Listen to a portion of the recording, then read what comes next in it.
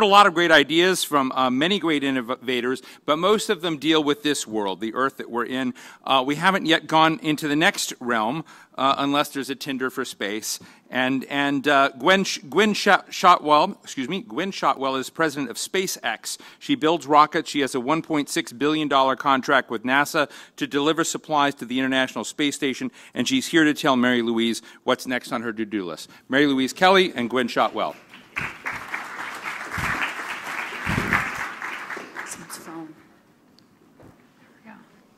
So that's actually a really intimidating intro to follow. I don't know if you could hear back there, but talking about you build rockets, you have a $1.6 billion contract with NASA to supply the International Space Station.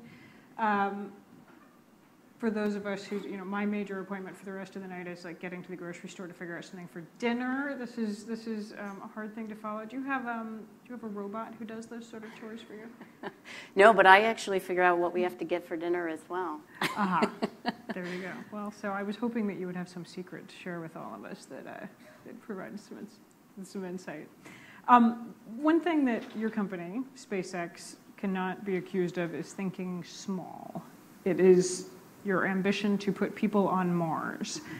What's the timeline on that? Well, we're working on the vehicles, kind of the architecture for the vehicles right now.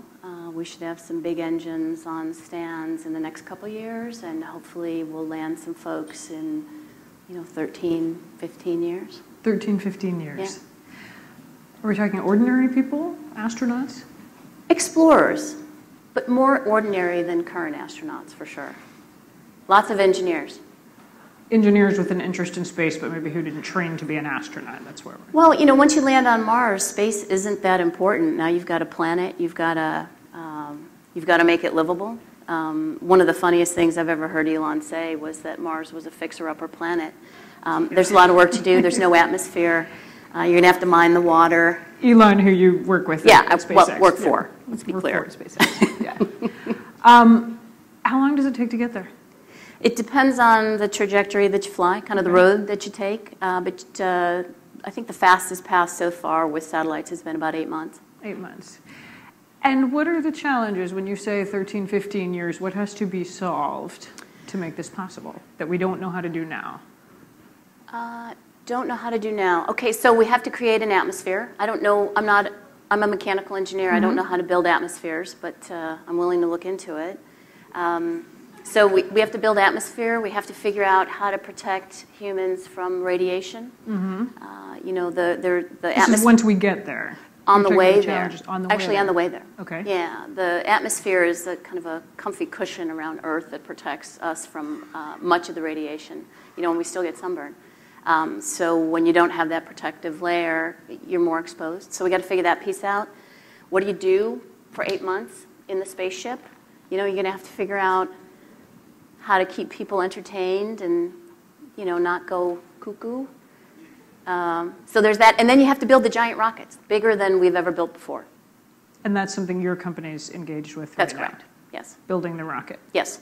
Is there some fundamental hurdle, that things can get to a certain size and then we have to figure out? Is fuel the issue? Is it being able to withstand certain temperatures? What is it? Physical size is going to be difficult. As a matter of fact, the vehicle that we build for our Mars rocket, the Mars Colonial Transporter, we're going to have to build that rocket at the launch site because it will be too big to go over roads, too big for rail. So you actually build the tanks at the launch site. So physical size is going to be hard. Propellants, we currently use liquid oxygen and RP, rocket propellant, which is a more refined version of Jet A. And to power something for 8 months, and then presumably to turn around at some point and get these people back home, you must be looking at some sort of renewable fuel. So we're looking at solar electric propulsion. I think we're going to look at some other interesting propulsion, in-space propulsion technologies. But our liftoff, both from the surface of Mars as well as Earth, will probably be liquid oxygen and methane. As you see it, what is the point? Why send people through space for 8 months to Mars? So I get asked that question a lot, especially like angry people. And I'm not saying you're angry. Not angry. Angry people, why are we spending money? I was like, well, you're not spending any money because so far we're paying for it. So there's a couple answers. The philosophical, that it seems really a shame that the human species, that we're done, that Earth is it. And I'm not saying that there aren't things to explore and learn here. I think we can learn much more about our physical selves, our mental selves. We can learn more about life in the oceans. But it seems like you gotta find a new boundary to go take over and pass through. So there's that piece, kind of the philosophical. We're differentiated because we want to explore and learn new things.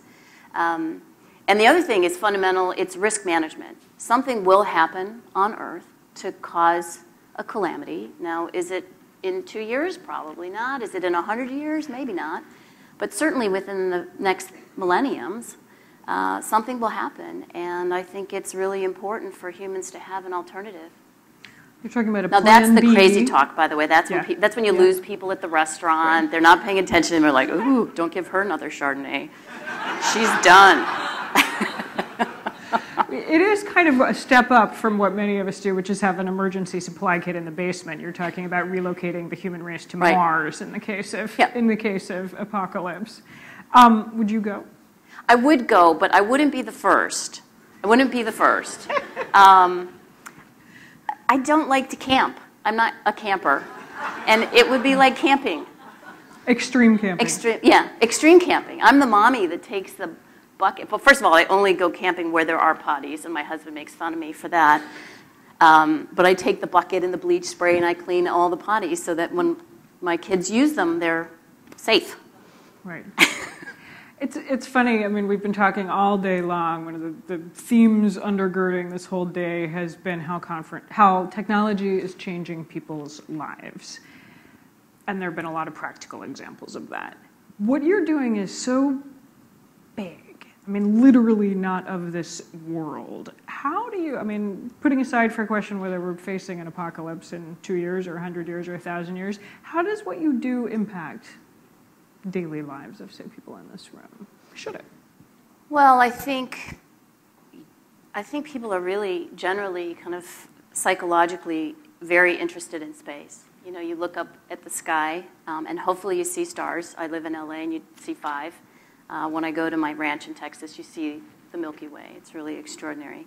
And you're like, what is up there? It's very, it really draws your curiosity. And so I think people fundamentally have an interest in space. And so hopefully when they see kind of the enthusiasm and the activity, the dramatic increase in activity in space, they start to wonder more and think more about what life would be like elsewhere. And I think that also helps you look internally and say, well, yeah, I do want to go to another location, but you know, how can we fix life here too? Mm-hmm. So Mars, what other great challenges are on your horizon? What else is in the hopper? So that's a big one. Okay. That's a lot. That's a big one. That's a lot. Smaller ones, although not necessarily less difficult. I don't know if you know, but when rockets are used, when you fly a mission, you throw the stages away. And you can imagine, if we're in the space transportation business and we want to facilitate human space transportation, you can imagine how expensive it is if you throw your gear away. Think about flying from LA to New York on an aircraft and they toss it when you're done. It's a really expensive trip and most people wouldn't go do it. So one of the most important things that we're doing, and frankly this will enable us to get to Mars and back. It's the back part that's really hard. The going part is hard too, but you have to be able to reuse the rocket. If you can't reuse it when you land there, you can't leave the planet until you've evolved a capability to build rockets from scratch on Mars. Which sounds really hard, actually. Yeah, that could take a little while. So you got to land it, let the people off. The people that want to come back get to come back on. So you only have to pay one way. The back home trip is free. Because we got to get it back, the rocket back, so that we can send people again. But this is interesting, this whole question of reusability, because, I mean, as you say, the traditional model has been NASA sends a rocket up, and if it makes it back, it burns up on reentry. I have not bought into the whole reduce, reuse, recycle model that we all drill into our children. What are the engineering challenges involved with that? How do you do it? So in order to get to space, it's speed, right? And things are going very fast, and what you have to do is slow it down enough so that when it does re-enter the Earth's atmosphere, it doesn't burn up. So thermal protection materials are important. But what we're really trying to do, which hasn't been done, is to use basically the rocket engines that you have on the vehicle and slow the vehicle down. And we've had 2, so we've flown satellite missions, and twice we've landed the first stage back in the water at near zero velocity, which is the first time that's ever been done. Now, they didn't survive after they were in the water. So what we're doing on our next flight, I don't know if you've seen the tweets, but we built a landing platform out of a large sea vessel that's kind of self-propelled, and it's going to hold its position while the first stage goes and sets off the second stage, delivers Dragon to orbit. We're going to the station later this month. And then the first stage is going to return and hopefully land like a helicopter on this ocean platform.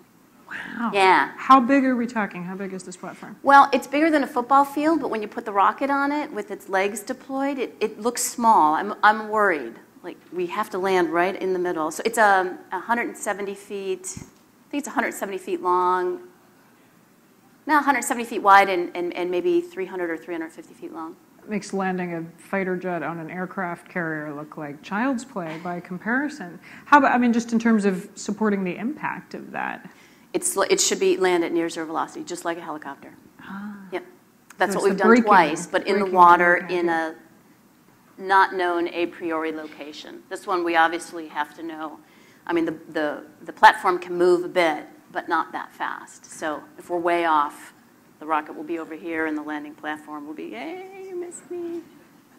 Where is this platform going to be? Is there an ideal location in terms of climate and currents? And I think it's a couple 100 kilometers southeast of the launch site. So I believe we are going to, do the ascent of the first stage. After second stage leaves, then we're going to do some retro maneuvers, try to get closer back to Cape Canaveral. Eventually we want to land on land because the floating landing platform is yet another challenge. So eventually we'd like to fly the stage back actually and land on land at the Cape. You must be like the perfect audience for sci-fi movies. Do you sit and watch, say, the trailer for the new Star Wars movie and think, I want that, and go back to your building team and kind of, I mean, how much thinking outside the box do you get to do? It sounds like a lot. So I'm a huge Battlestar Galactica fan and Firefly, my two favorite shows. Star Wars was okay, but it came about when I was a teenage girl. I was 13, I think, when it came out originally, and it didn't capture my attention like the new, by the way, it's the new Battlestar Galactica, not the old one, the new one. I think I've seen the whole series twice. I binge watch it. And Firefly I've seen a couple times, the whole thing. It's awesome. Yeah, I want a spaceship. That would be so great. Who doesn't want a spaceship? Who doesn't want a spaceship? And I want to go beyond the solar system.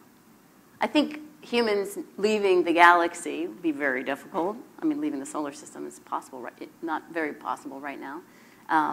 But I want to, I honestly think that there's, I don't want to call them human, but I don't think we're the only ones in the entire galaxy or the universe. So it'd be so cool to meet, I like speaking French when I meet a French person. Can you imagine speaking something else from someone else from another galaxy? But realistically, in your lifetime, do you think you're going to make it up? No.